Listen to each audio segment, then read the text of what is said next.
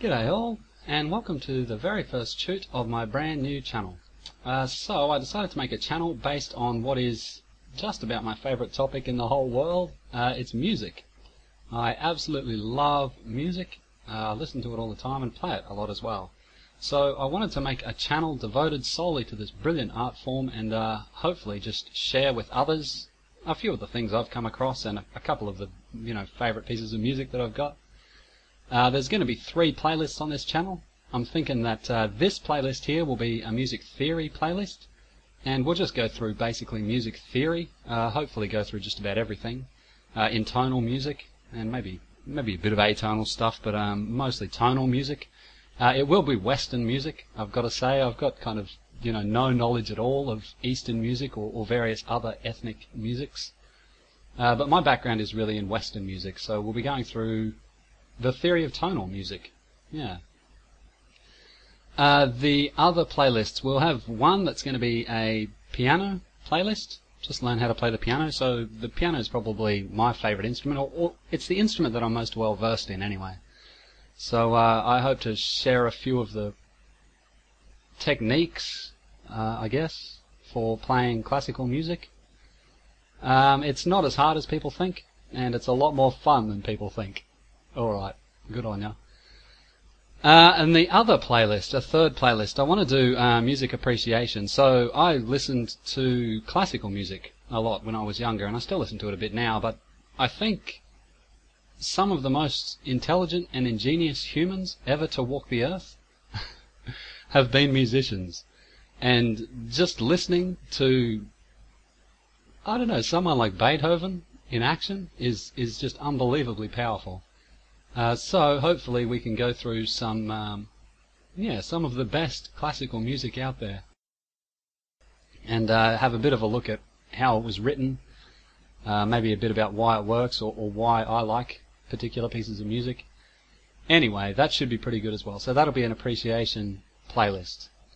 It's not hard to appreciate classical music, but I just wanted to talk about it really, so I'll make a playlist. Good. But this particular series will be on music theory, so hopefully we can cover everything from really basic music theory all the way up to tricky stuff like maybe your 4-part harmony and different chord progressions and things like that. It will mostly be tonal music, but there's also a lot of really cool things that you can do with atonal music, so if we ever get there, well, good. Yeah, it'll be a long way down the road if we do. But tonal music. Okay, so a lot of music theory comes down to writing out music. A lot of the reason why music is written out is based solely in theory. So what basically happened is that people composed music forever. We had kind of before Beethoven and Brahms and all of these people, we had musicians composing music for thousands of years. Like it's quite possible that even cavemen, way before in the prehistory, were singing different songs and banging rocks together and things like that. But eventually, right before the Baroque period, so we're probably talking maybe 1500s, 1400s, people started to write down music. So it's really just an aid. It's an aid to the memory. When we compose a melody, we want to be able to repeat it. We don't want to forget how the melody goes. So writing down music is a really important milestone in music history. And it's really become quite standardized. And what we're going to go through basically, first of all, is exactly how we write down music. A few lessons will be devoted to this, just how we write down music. And after that, we have to get into kind of why music works and the various tools that musicians have. And I also want to say that a lot of people, or a few students in the past that I've spoken to, or a few prospective students that I've spoken to, have expressed that they feel that getting formalized lessons in theory or playing the piano, they feel that it's going to detract from their creativity. I think that's not true. If anything, getting lessons in music theory and seeing the way that music works will only help your creativity. And in the end, whenever you don't feel like using music theory, you can throw it all out the window and do whatever you want. Okay, so music theory is just an additional tool, and it's an excellent tool too, and at the very, very most basic and fundamental level, it doesn't matter how much theory you study and how much you know about music, Nobody in the world knows why music does what it does. Nobody. It's absolutely beautiful, and that's basically all we can go on. But we can have a look at some of the tools that the masters before us have used by studying music theory. Okay, without further ado, let's get stuck into it. Music is written down on a series of 5 lines. So you'll see just here I've got this is a blank page of manuscript, just a collection of 5 lines, one after the other. This is what we write music down on. So these 5 lines are called the staff. I'll just put a bit of an arrow. Staff. So this is what we write music down on. Let's go backwards. What you'll see when you see a piece of music, you'll see various clefs over the side, something like this maybe. If it's piano music anyway. You might see something like this.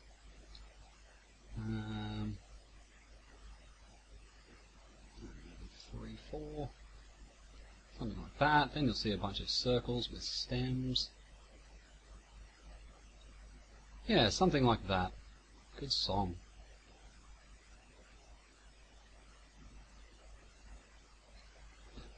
Okay, so this is a little bit of what piano music might look like. It's not a very good song in piano.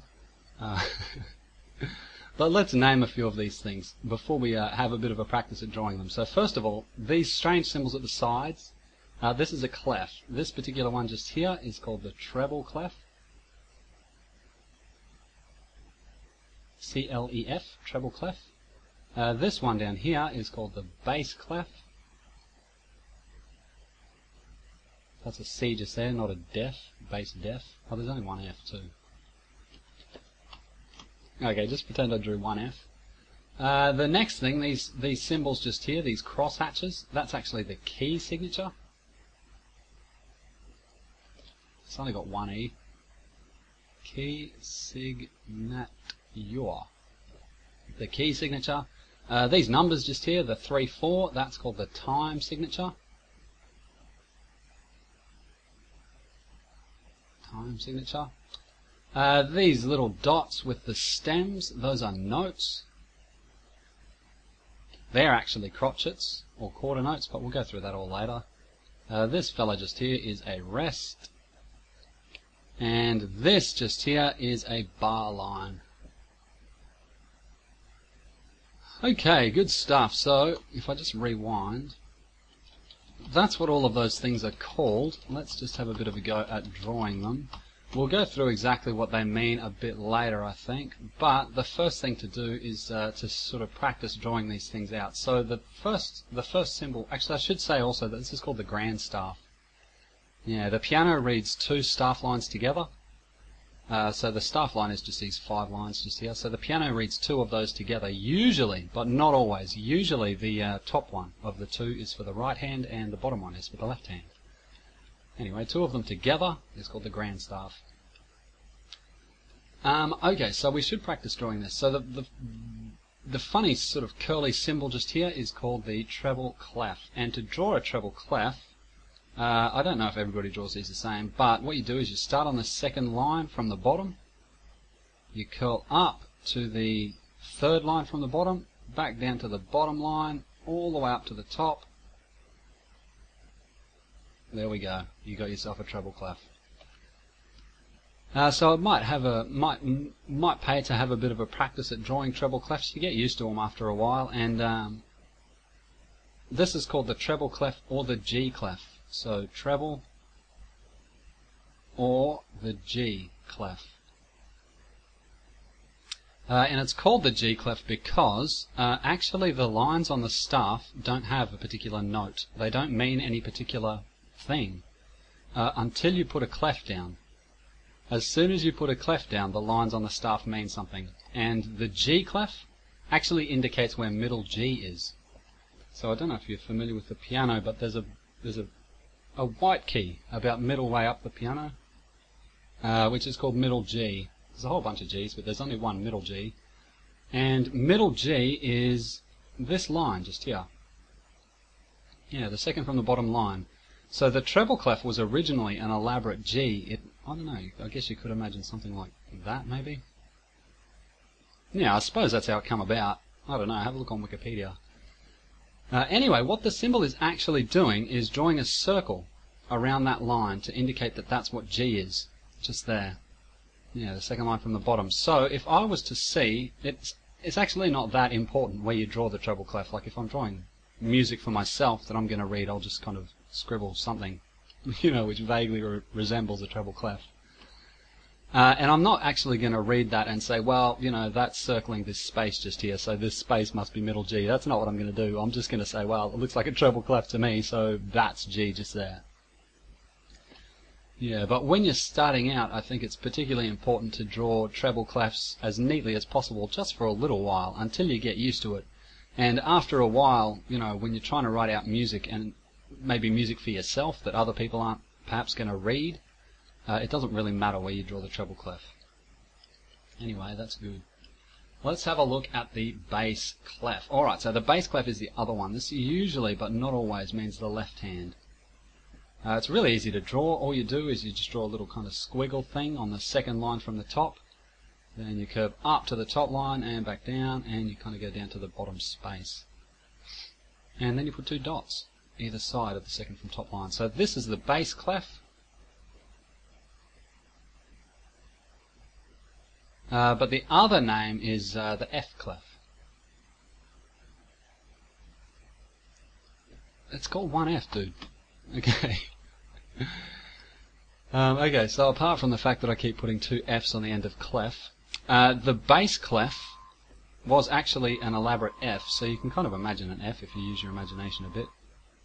Yeah, it looks a little bit like the F if you just connect those two dots with a line. Yeah, that would be an F.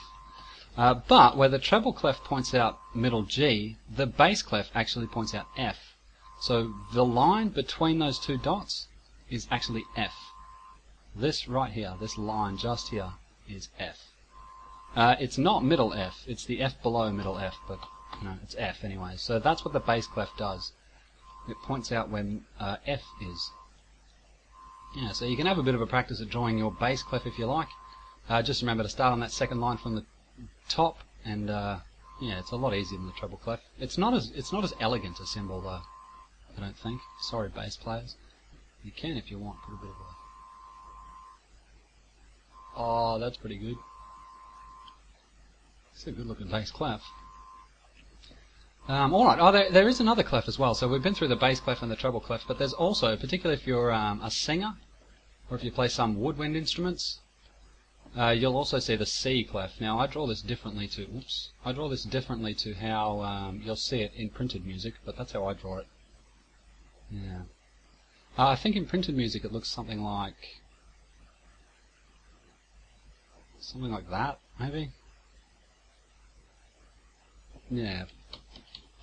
Yeah, this is how I draw it anyway. It's just a nice and simple thing. And this clef here actually points out C.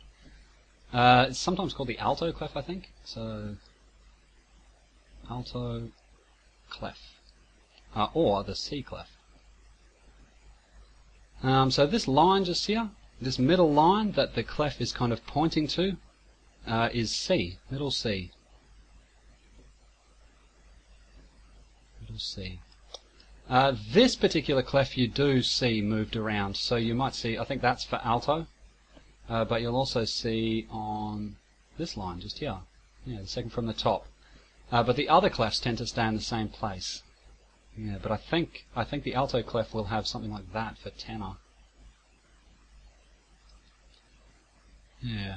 Anyway, you tend to use the alto and the tenor clefs mostly if you're writing for particular woodwind instruments or if you're writing for voices. Yeah, sometimes you might write the alto voice with an alto clef and the tenor voice with the C clef as well. But I got to say that if I was writing a 4-part harmony or something, I would just write the sopranos and altos with a treble clef and the bass and tenor with a bass clef. What are you talking about?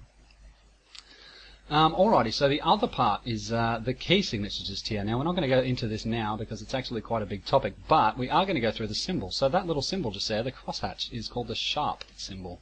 Sharp. It looks like that. It's meant to be on an angle, sort of an italics crosshatch. So that's just your regular crosshatch there, much like how I drew them above accidentally.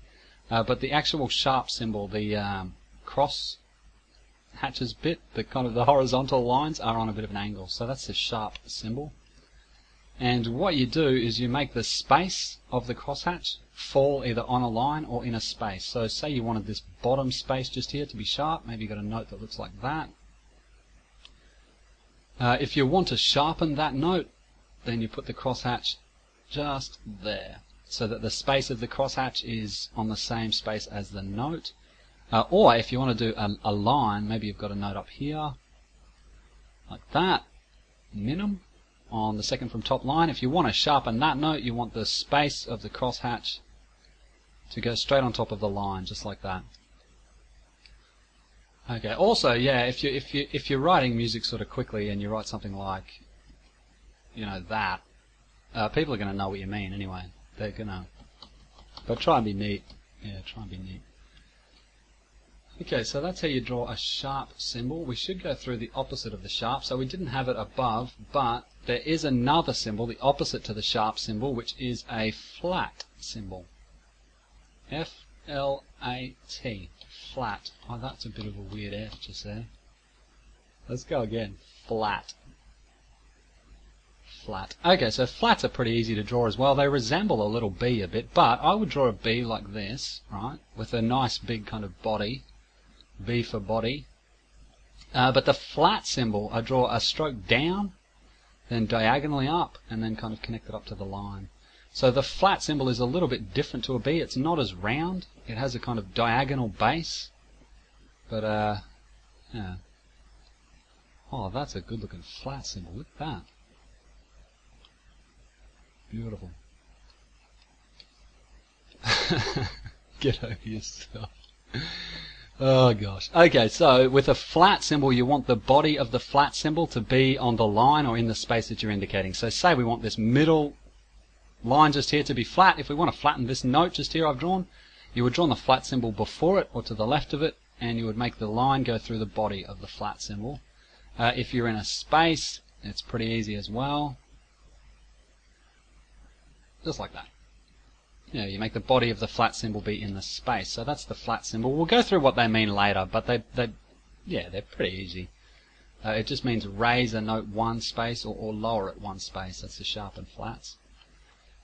The time signature we're not going to go through for a little while because it's actually really confusing. But it's a good topic. It's a good topic, and it's very closely related to this big line just here. Yeah, draw a big bar line just here. And that bar line and the time signature are very closely related.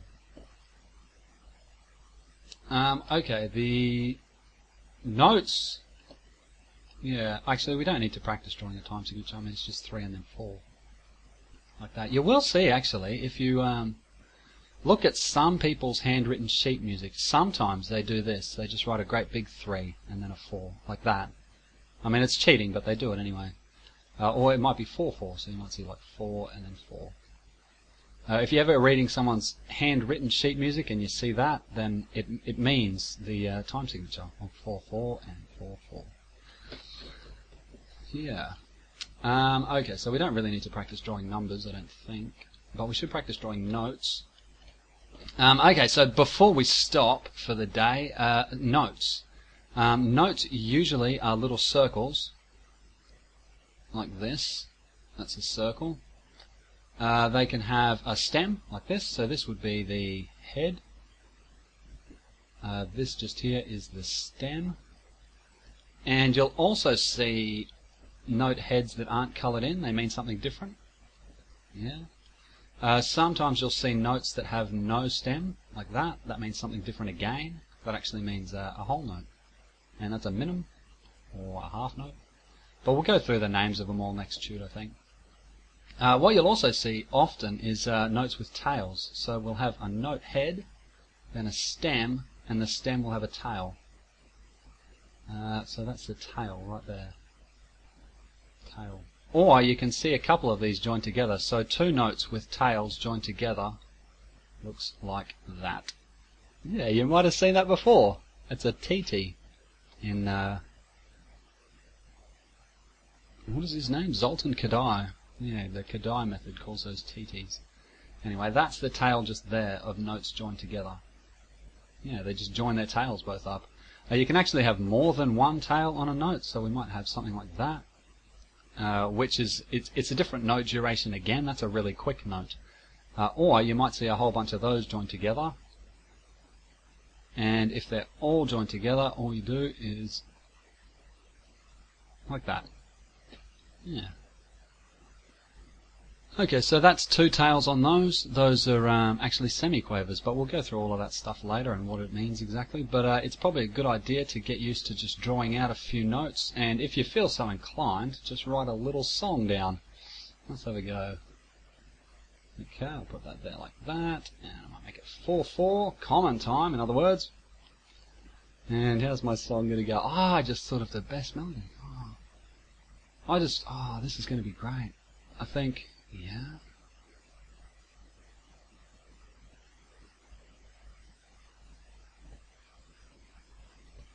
Oh, what a good song. What a good song. This is a great melody.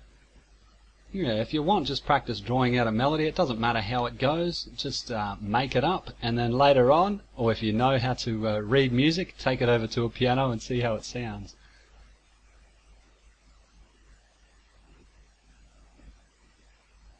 And if you're so inclined, give this a play. See if you can work out what it is.